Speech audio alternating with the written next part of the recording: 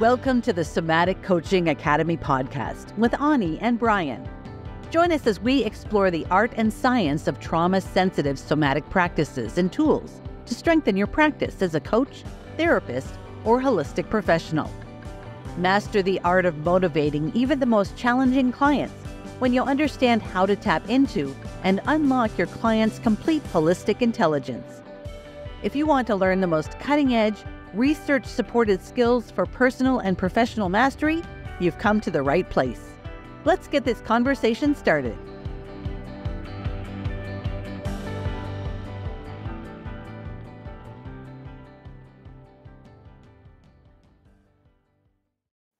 Hi, and welcome to the Somatic Coaching Academy podcast. Hey there, Brian. Hey, Ani. How's 41 treating you? 41 is feeling fine. We are on episode 41 today, and I've got to tell you, 40 hit me a little bit hard. Like 40 was kind of like a ton of bricks there, like 40. Little midlife crisis. 40, there. we're 40. Yeah, I don't know what it was. It was just a little jarring for me. Yeah.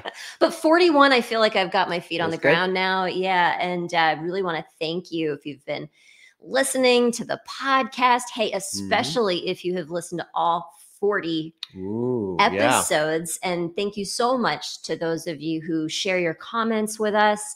Especially in public, so we can have conversation, right? Those of you who are sharing your ratings and your reviews, and we're having conversations about these things on social media. We really, really appreciate you because it's so great to be able to have a conversation about these things and to hear your wisdom and insights, and of course, questions. So. Yes. Yeah.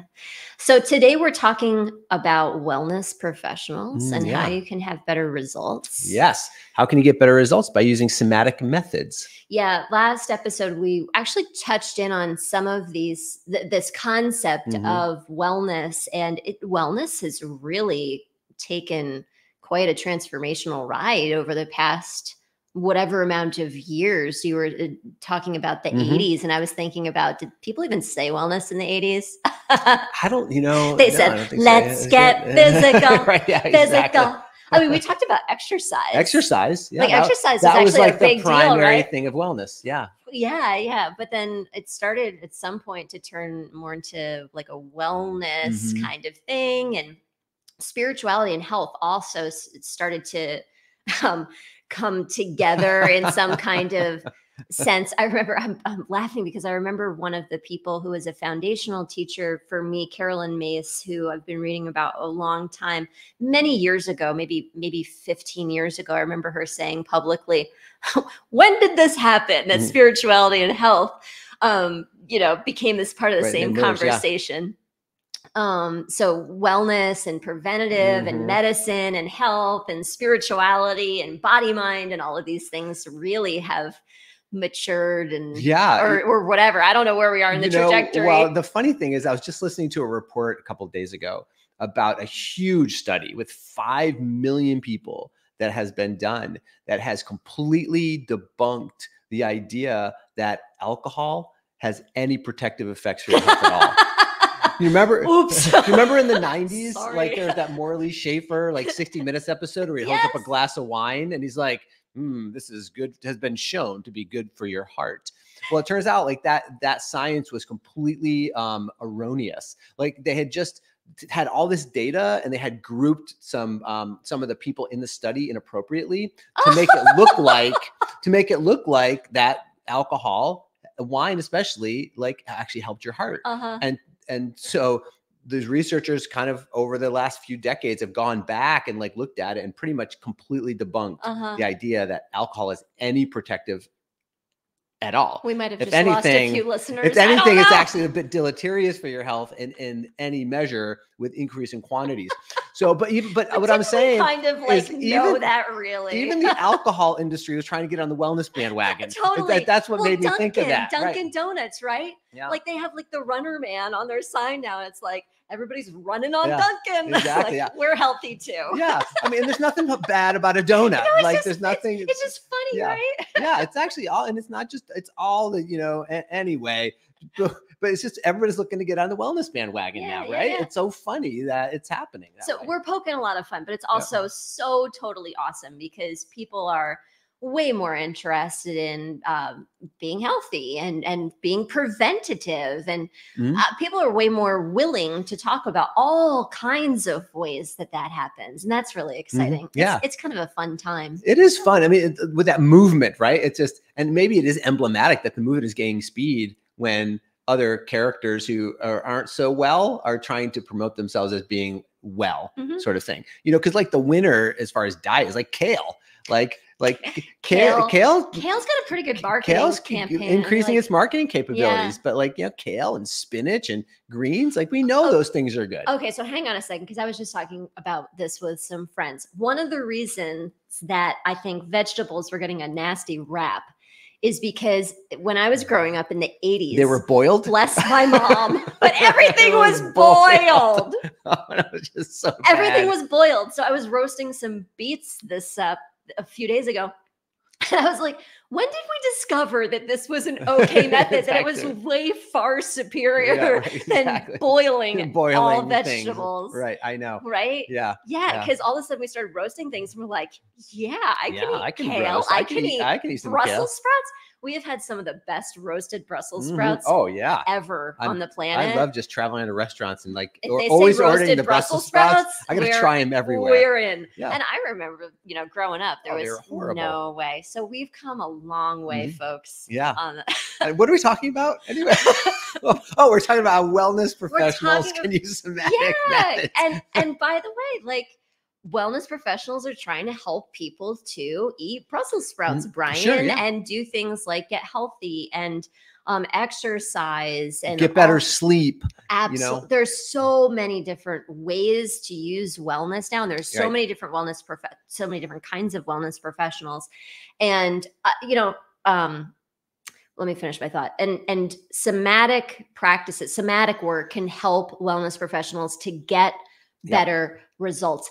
I do think that it's still a little bit of a shame that we don't expect better results in the wellness industry, to be perfectly honest with you, because there's still, and I can speak to this because I have been there and I am there. There's still this like okayness around the fact that only some people are going to get results, because not everybody's going to try hard enough, and not everybody's going to do their homework, and not everybody's going to fill in the blank on the things that then we can blame not getting awesome results on, when the fact is we can actually make a bigger difference in more people's lives and get 100% results with 100% of people when we really know how to use somatics, and specifically trauma-sensitive somatics within the context of the other changes that we're trying to help facilitate for people. 100%.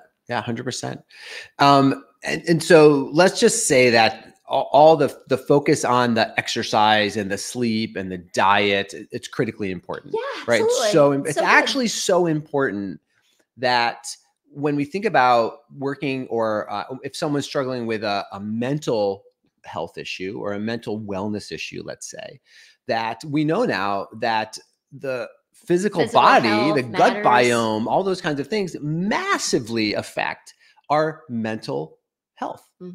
And so it is a bit frustrating for me sometimes when people are experiencing mental health challenges, mental wellness challenges, and they are seeking therapeutics for it. Nothing against those things, but they're not even eating broccoli. Right. Like they're eating like really highly processed foods, a lot of sugars, all those kinds of things, drinking alcohol, and their gut biome, I'm sure, is all whacked out. Yeah. And that's affecting their mental health. So wellness professionals, it's like, that's why it's so critical to help people like make those changes first, because you don't have a prayer of helping anywhere above that. Yeah. If you Absolutely. don't do that work. And it can be really frustrating to be a wellness professional who is helping people to make these changes that we know are so massively important to their lives, and we can't, quote unquote, get them to do it. So that's what we're really talking about today. And one of the things I want to point out is, in particular, you know, in this episode, we're talking about helping people to make body changes. Yeah. You know, like that, it can be really challenging. Right. It can be really challenging to do that. So wellness professionals, I mean, you're really focused on that, like, amen. Like that's so super important. Yeah. And at the same time, it's not the end all and be all, because a lot of the reasons people have as you point out, Ani, have trouble making those body changes is because there's something else standing in the way of them doing it. Well, an inner thing. I mean, if you just think about it like this, if we're talking about food, or we're talking about exercise, we're talking about our schedule, we're talking about our wellness routine, we're talking about self-care, whatever it is, that is like a change I want to make in the external environment. And when we really look at how somatic coaching can help you to make the internal change that then allows a person to easily make the external change. And I'm bringing that up because coaching, as we were talking about in the last episode, is a very broad range of how coaches operate. And one of the things that draws people to somatic coaching in particular is the fact that there are a lot of coaching methodologies and ways in which to coach that are all about the external thing, helping people to be more productive, helping people to use their calendar, helping people to change their diet and things like that. And those are all fantastic. And when paired with internal transformation, when paired with the somatic rewiring, reprogramming of the nervous system, actually do create those sustainable changes. So it's the inside change that allows the outside change to happen easily and sustainably. Yeah. And so one way we could talk about that inside stuff is kind of like our belief systems and our perceptions. Interesting in traditional Chinese medicine, there's a beautiful concept, actually a kind of a framework within itself, like they have this body level that people kind of work with, but then there's also what we call the heart-mind level, heart-mind. And I'm not going to try to even pronounce it. Well, actually I will. It's Xin. Xin is kind of the word. If I do not speak Chinese, I'm sure I just ruined that word for a lot of people, but that's the idea of heart-mind. So in traditional Chinese medicine, there's no word for heart all by itself. And there's no word for mind all by itself. That the idea that the heart, our mental, emotional self is linked together. So it's not like our heart is our pumps blood and our brain thinks and has emotions. It's like that's all kind of one system of thought in traditional Chinese medicine. And it's also the way that it's kind of the housing, if you want to think about it that way, for our belief systems and the way we perceive the world. And that has so much to do with our physiology, with our wellness, with how our bodies operate, and even with the choices that we make, with the decisions that we make, behavioral change. Well, so much. So people are trying to make body changes on a body level, but we're not just body beings. Correct. We're multifaceted beings on many planes. And so the heart mind is going to play a humongo part in the change process, whether or not we're addressing it. Because if we don't address it, we're going to be banging up against something we don't know what, but if we have it as a part of, then we can create more profound transformation on the body level. Right. That's exactly the point. So if we're trying to help someone change behavior to have a better or healthier weight, let's say, or even better sleep, or lower their blood sugar, like we can be trying to help people have behavioral changes for that. And it might just seem like it's just they're not able to make the change. Like they're not able to do the thing to create the effect in the physiology. Then there's a block in the heart mind. And so there's a block with the way that likely the person is perceiving themselves in the world and their belief systems about the world. And that's one of the coolest things about doing somatic coaching work is really helping people to understand exactly what those things are on a really simple level. On a really simple level, there's kind of like two primary kind of perceptions that will massively drive someone's physiology. And it's either, do you have the perception that you're safe in the world, or do you have a perception that you're threatened in the world, or you're not safe in the world? That's right. Like just that alone will have massive driving implications for your choices, behavior, and certainly in your physiology itself. And that right there is the missing piece that a lot of wellness professionals, once they start to learn this work, they're like, that was the thing that I was missing. Because I'm trying to get the body on board, and the person is telling me that they want the change and their body is suffering, or their mental emotional state is suffering, and they know that the body can help and they want it. They told me so. And yet we still can't do it. And why not? What's going on? It's like that safety piece is really the missing piece so often for folks. The body is trying to protect us. The subconscious mind is trying to protect us. And when we recognize that, we can see that the person who says they want the change, it's not that they're lying, and it's not that they don't want it, and it's not that they're being resistant or bad or wrong or unmotivated or unproductive or lazy or all of these things that we use to judge ourselves. Something is protecting them. And I have a great example for you. Let's do it. I'm not somebody that people would find to coach on weight loss. That I would not hang that on a shingle and say, like, I'm a weight loss coach. And a number of my clients have been interested in having a more healthy weight. Okay. Every time I have coached somebody who wanted to have a healthier weight, whatever that meant to them, there was, and by the way, they're all women, there was some kind of a belief structure, belief system that if they were a healthier weight, then it would not be safe for some reason. And just to point out kind of a general what that might be for people like that, and it was exactly what was going on with my clients.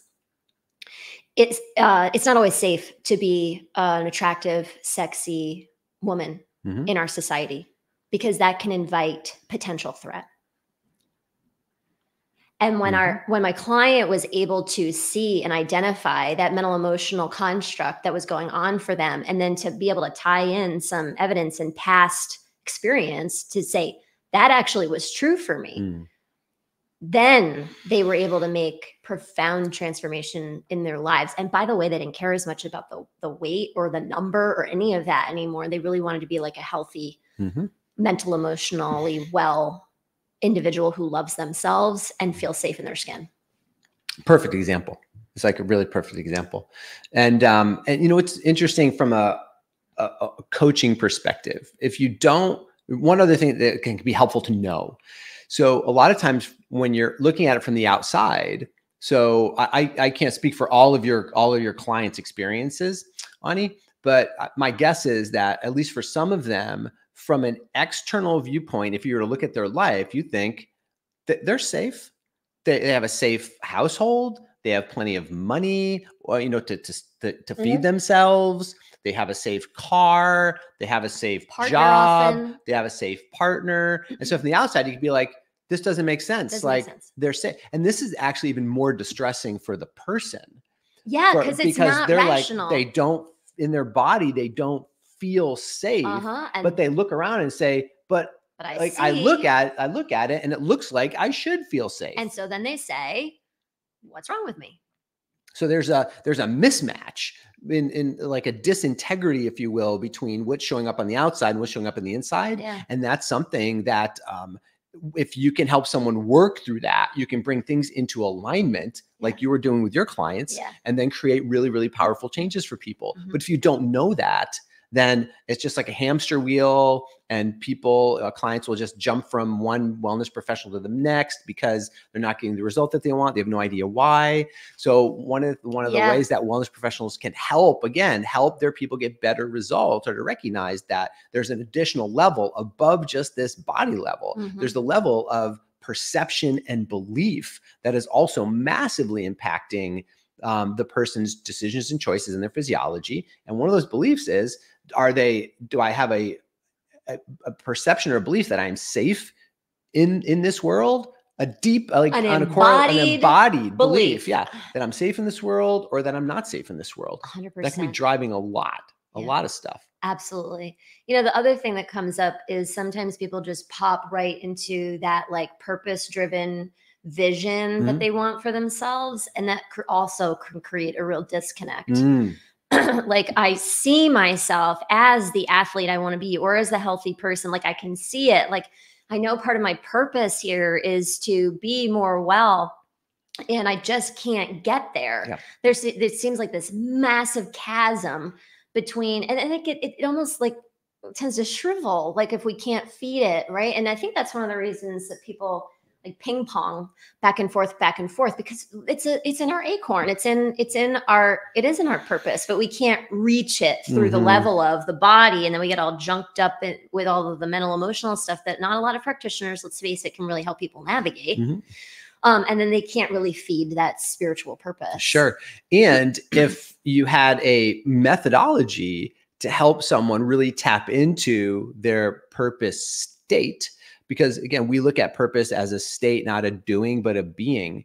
When you can help someone tap into what they understand, what their purpose state is, then that really can drive that. It's amazing how much that drives decision-making, to be able to start making decisions based on your purpose, right? So yeah, and it can really clarify a lot of the muddiness that happens in the emotional perceptual space. Yeah. So just as an example for myself, so my purpose is to influence people to be able to step into the highest aspect of themselves and embody the natural laws. I mean, that's like that's my purpose here on the planet. And when I get up in the morning and I think about that purpose, that's going to help me decide what to eat for breakfast. It's going to help me decide what exercise to do. It's going to help me decide what meditation or mindfulness practices to do. It's going to help me decide what work to do. It's going to help me decide everything if I'm basing everything based on knowing what my purpose is. Yeah. And it's going to help you decide whether or not you're going to have that glass of wine that the scientists said. Because by the way, the scientists told us that it was good, and now they're telling us that it was bad. And like, what do we believe? We say to ourselves, well, if we can align with our purpose, we're always going to do the thing that is most on purpose with us. Exactly. Including having the glass of wine when it's important, for all the multitude of reasons why having a glass of wine might be important. I don't really drink a lot, but when I go to your parents, your dad offers me a glass of wine. I don't have a glass of wine because I like wine. Sorry, Josh, if you're listening to this, it's not really that. It's because I love you, Josh. It's because I have such a respect for your dad and he loves wine, right? So there's all of this, everything that we're talking about wellness has this multifaceted meanings associated with it. And there are many reasons why. So we can really align ourselves with the exercise that really, gosh, Brian, I was just thinking about a client who was like, I want to exercise and I just can't get myself to do it. You know, how many times have we heard that? I want to fill in the blank and I just can't get myself to do it. And I was like, well, what are you trying to do? Well, I'm trying to run, or I'm trying to swim, or I said, what do you want to do? Like, what feels good to you? What do you like? Well, I like to dance. Well, are you dancing? Well, no, I didn't know that counted. But that's what you're talking about, right? About aligning with your purpose and being able to make the decisions. Like I got an email from her and she's like, I'm dancing and I feel great. Because that's what it's about. We're going to find out that the numbers that they said, you know, didn't matter, or we'll talk about cupcakes and muffins here for just a second, right? Or that the, what's the body mass index? Like that was created by, we'll find out that those things, those numbers that we're attaching were created by people who it wasn't really meant to do those. Like we're constantly finding those things out. Cupcakes and muffins. And well, you'll find out that if you eat a cupcake and you call it a muffin, that your body metabolizes it differently. Yeah, right? True story. There's some good research around that. If you eat, it's crazy, right? But you eat a cupcake, you call it a muffin, and you'll metabolize it in a more healthy way than if you call it a cupcake. Right. So there's so much mystery. I think that's what I'm trying to say, right? There's so much mystery. And we could weight ourselves down in all of the things and then get really disappointed when it changes. Or we could find and live in our purpose and make decisions in alignment with our purpose, make it simpler, enjoy our lives, and do things that are really aligned. Yeah. So if we just backing up for a second, with that said, I think I agree with you that the purpose, if we can really fully embody and live in our purpose, that's the prow of the ship that's going to bring us whatever we want and towards whatever we want in our lives. And if we're really exhausted, if we're really tired, if we're really malnourished, it's going to be really hard to do that. Yeah, certainly. So we have to kind of go back. And the reason I have it kind of in this down and up I'm talking about is because in my mind, I'm seeing this traditional Chinese medicine model of what we call the lower energy center being the body energy center, the middle being the heart mind, and the upper being the the spirit or Shen center. So that's what I'm seeing in my mind when I talk about the up and the down. Sure. I'm not putting value judgments on these. It's not just about value. It's also about the fact that it's not like we get there and then we've arrived to nirvana Correct. and then it's Yep. over forever. You need to Like, integrate the whole system absolutely. again and again and again. Again and again. So in order to move into working productively with beliefs and perceptions, we have got to have some minimum amount of vitality in the body in order to do that. And how do we get vitality in the body? We get it by getting enough sleep. We get it by eating food that's vital enough to energize us. We get it by getting some exercise, and we get it by doing, some mindfulness practices, somatic practices, like those types of things, like core centering. That's how we elevate. Core centering is brilliant for that. Brings us up into this, getting a level of vitality that then someone can use to reach further into changing beliefs and perceptions. Absolutely. It's just like your car. If you have no gas in the gas tank, you are not going to go anywhere. Yep. You got to put some gas in the gas tank and then you can go somewhere. Mhm. It's just like that. Just like that. And by the way, if there's no gas in the gas tank, we're not like, what is wrong with this car? I never should have bought this car, the car. No, we're like, oh, I got to get some gas. Mhm. But we do that to ourselves. When there's not enough gas in our own gas tank, Yeah. what's wrong with me? Yeah. I'm broken. I can never do anything. No, go get some gas in your gas tank. Yeah. That's it. If we're going to follow this metaphor, I think like the beliefs and the perceptions are like the windshield wipers. Oh, really? Yeah.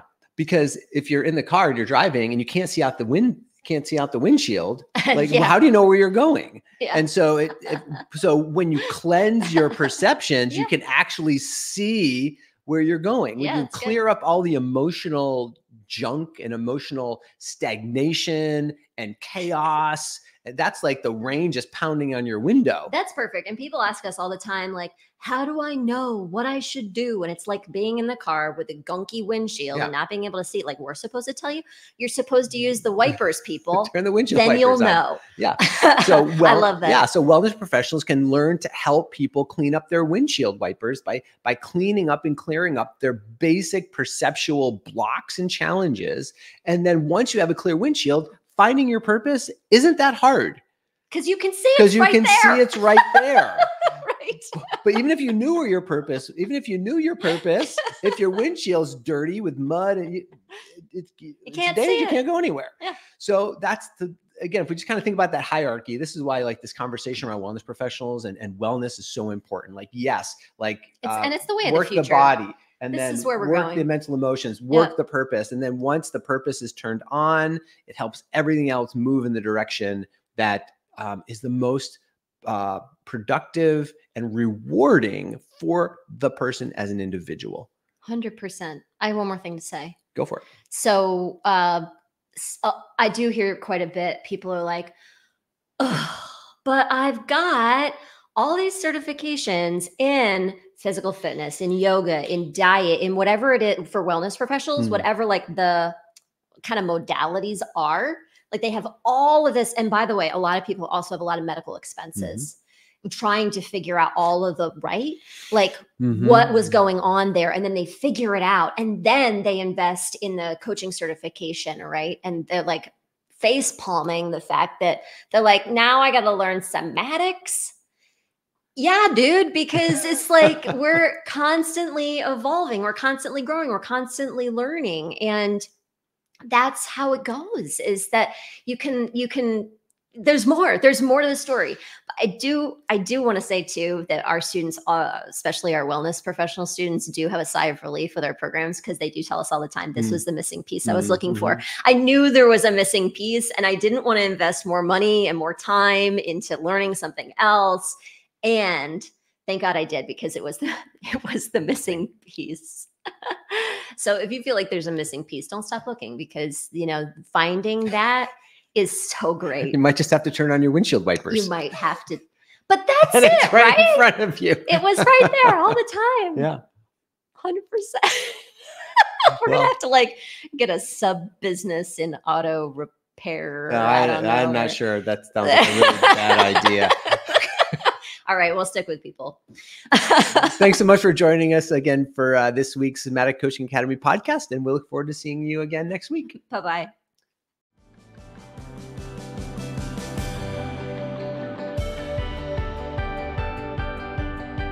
Thank you for listening to this episode. We hope that this conversation will help you improve your practice and change the way you think about your work, your clients, and yourself.